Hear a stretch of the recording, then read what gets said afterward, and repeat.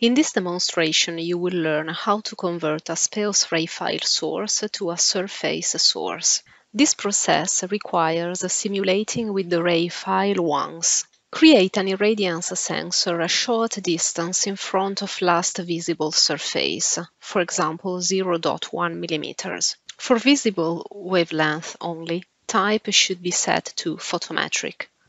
For UV, IR wavelength, type should be set to radiometric. Create an intensity sensor at the same location of the irradiance sensor. To capture wavelength dependency, type should be set to spectral. Intensity sensor should be conoscopic with 90 degrees angle. A higher resolution sampling is used to create more accurate conversion.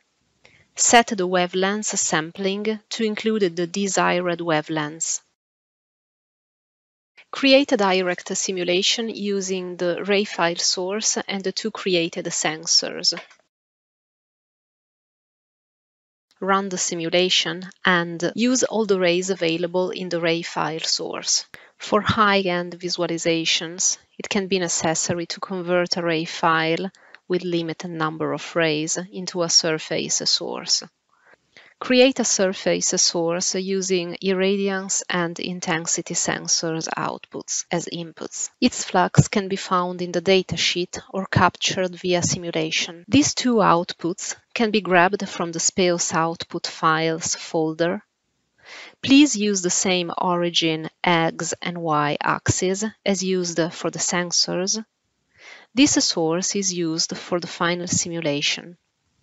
To use this LED, set up your desired simulation using this surface source, your geometries, and the desired sensors.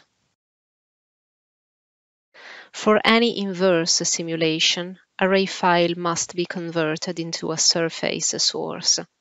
This concludes this demonstration of how to convert a Rayfile source to a surface source.